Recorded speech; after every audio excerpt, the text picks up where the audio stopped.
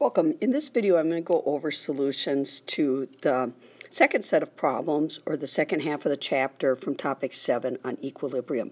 So starting with exercise 10, they talk about the manufacture of sulfur trioxide, and as you read about in your book, this is kind of an important process in industry. And it can be represented by the equation below, and they want to know what happens when a catalyst is added to an equilibrium mixture from this reaction.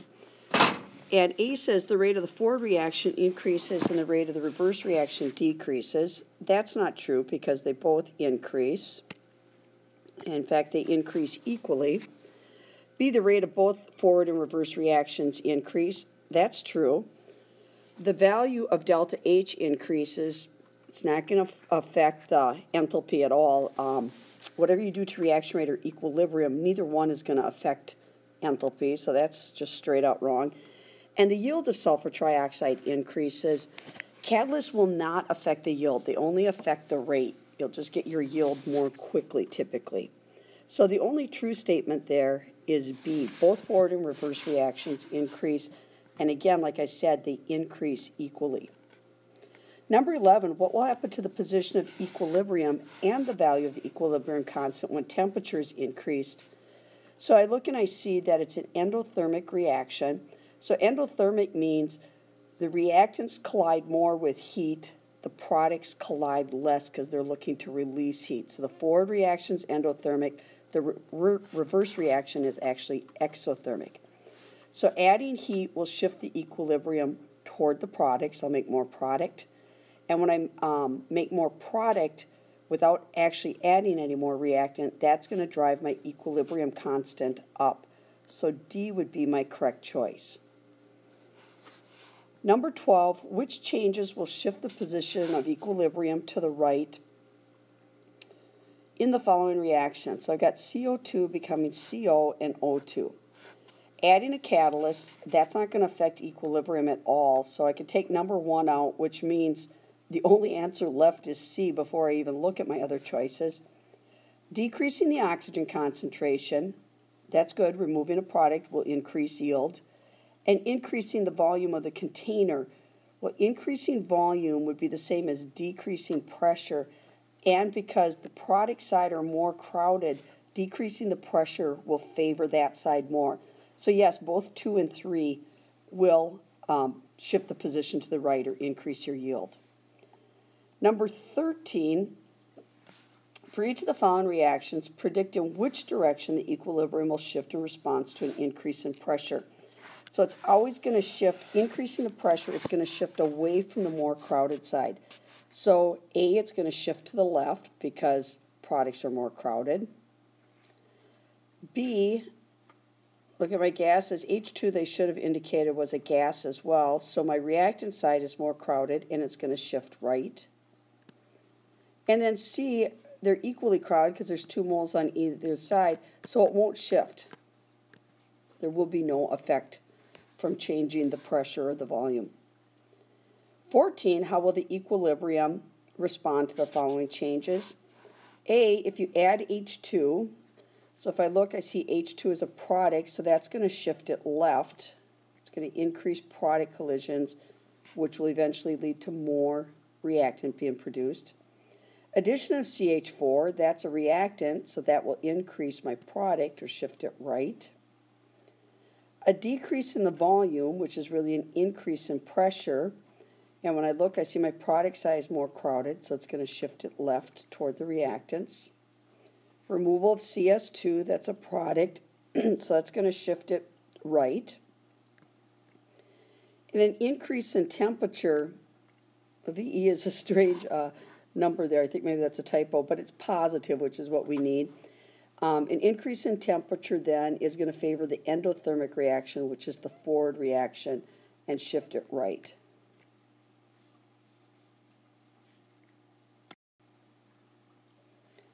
Number 15, the reaction 2CO plus O2 gives you 2CO2, takes place in catalytic converters in cars. If this reaction is at equilibrium, will the amount of CO increase, decrease, or stay the same when the pressure is increased by decreasing volume? So CO is a reactant. It's the more crowded side. So increasing pressure is going to decrease the amount of CO. It's going to drive the equilibrium away from that more crowded reactant side toward the product. The pressure is increased by adding O2.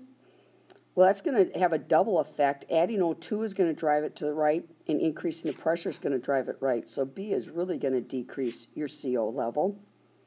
C, the temperature is increased. Because it's exothermic in the forward direction, this is going to actually increase the CO. And that's the problem, is you use an engine, it gets hotter and hotter, so it actually drives this reaction in reverse. And D, a platinum catalyst is used. It doesn't really matter what kind of catalyst it is.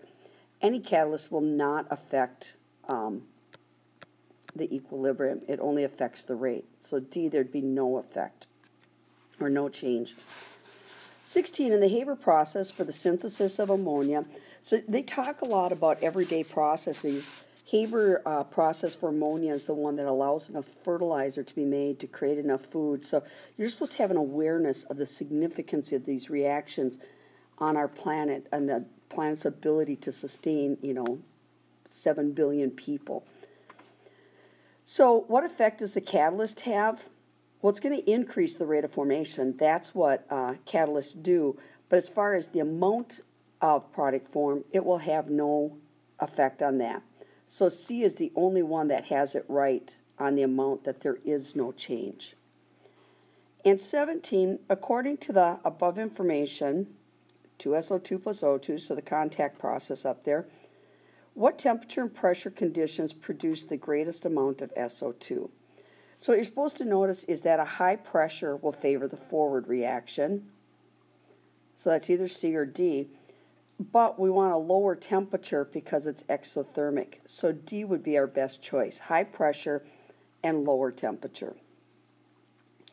And number 18, predict how you would expect the value for Kc for the Haber process to change as the temperature is increased. Explain the significance of this in terms of reaction yield.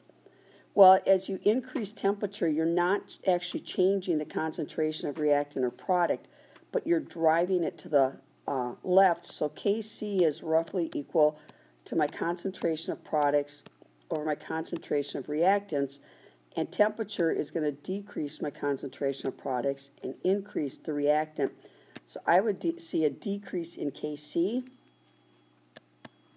and I would see a decrease in my yield. So it's going to help my reaction rate, but it is not going to help my yield. Moving on to the practice problems at the back of the book. Number 2 says the reaction below represents the Haber process for the industrial production of ammonia. So if you haven't noticed by now, they use a lot of the same equations, the Haber process, the contact process, production of methanol, equations or reactions going on inside a catalytic converter. But it says the optimum conditions of temperature and pressure are chosen as a compromise between those that favor a high yield and those that favor a fast rate. Economic considerations are also important. Which statement is correct?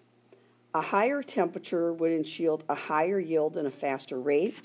Well, the faster rate is true, but it would not be a higher yield because it's exothermic. A lower pressure would ensure a higher yield at lower cost. High pressure does cost more. I mean, you have to do something to create that pressure, just like high temperature costs more. So it would be a lower cost, but lower pressure favors the reverse reaction, so that would not give you a higher yield. C, a lower temperature would ensure a higher yield and a faster rate. Well, now the higher yield is true, but the faster rate is not true. So D, a high pressure would ensure a higher yield at a higher cost. That's the one that's true across the board. More pressure will cause more collisions, a greater increase in collisions on the reactant side, so it would create more product, but it's going to cost you more. 3, what is the effect of an increase of temperature on the yield and the equilibrium constant for the following reaction?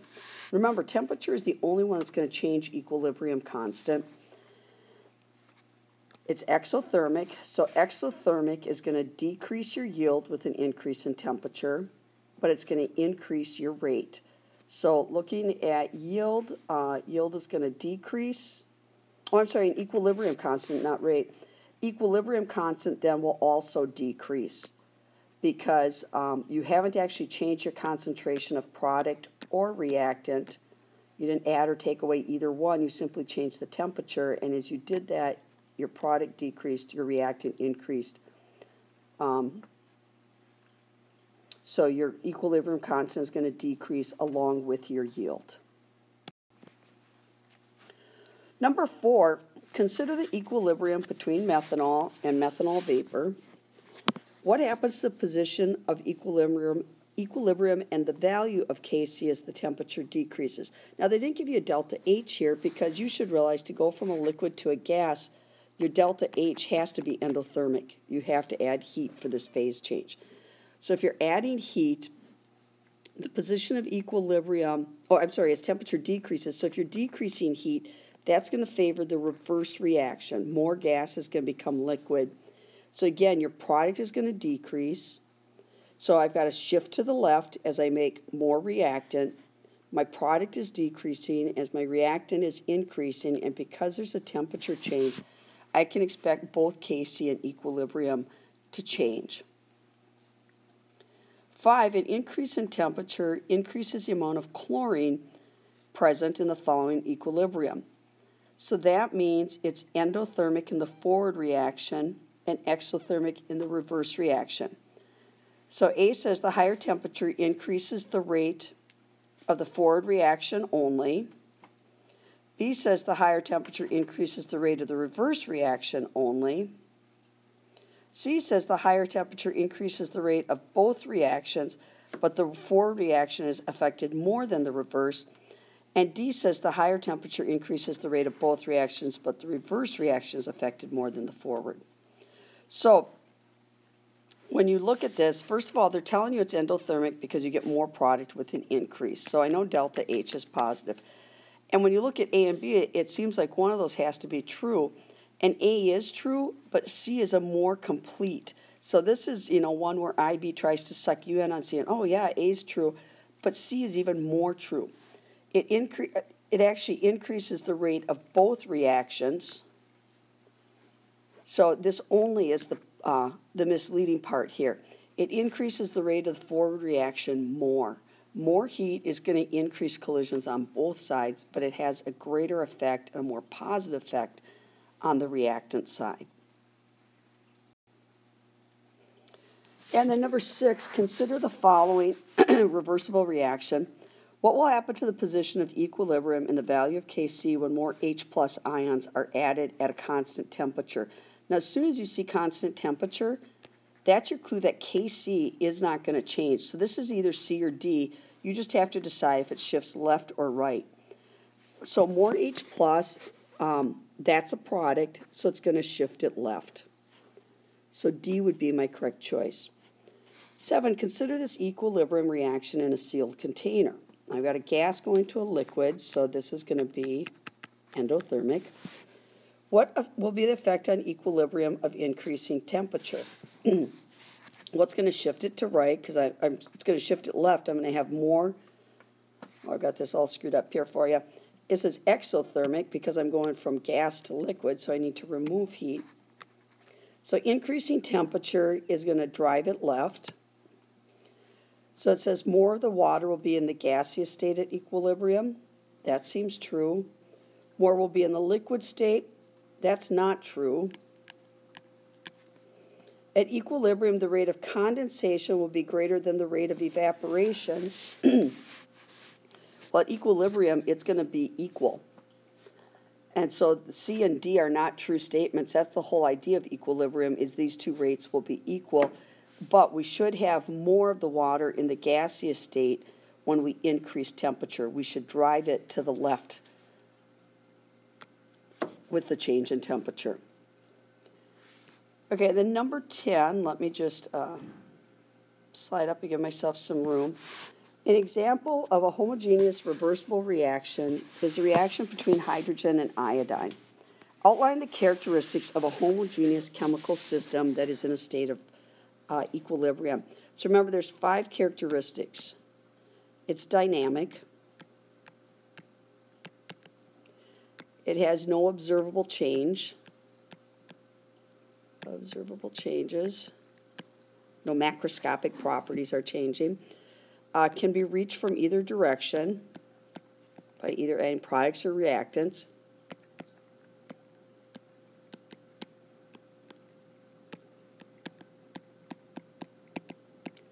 The forward reaction is equal to the reverse reaction rate. So let's say rate of forward reaction equals rate of the reverse reaction. And concentration of products and concentration of reactants remains constant. Not equal to each other, but they remain at constant levels because the reaction rate is the same. So B says, deduce the expression for the equilibrium constant.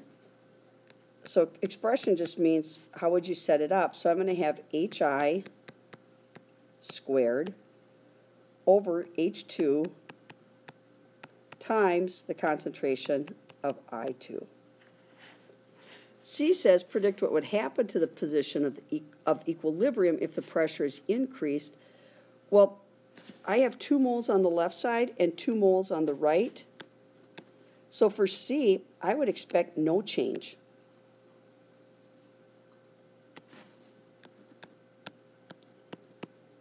Neither side is more crowded, so they're both going to have, the pressure is going to affect both sides equally.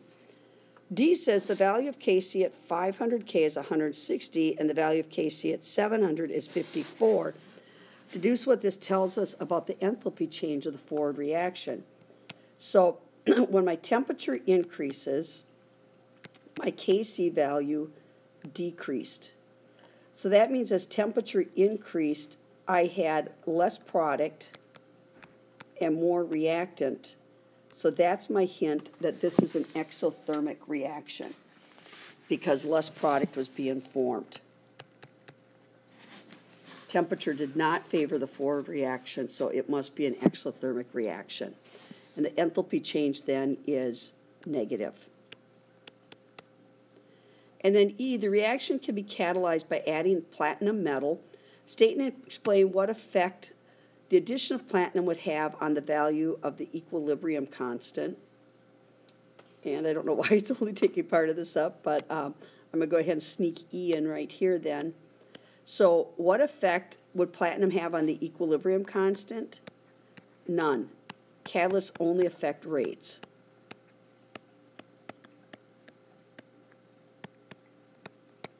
Okay, it affects the rate, but not the yield.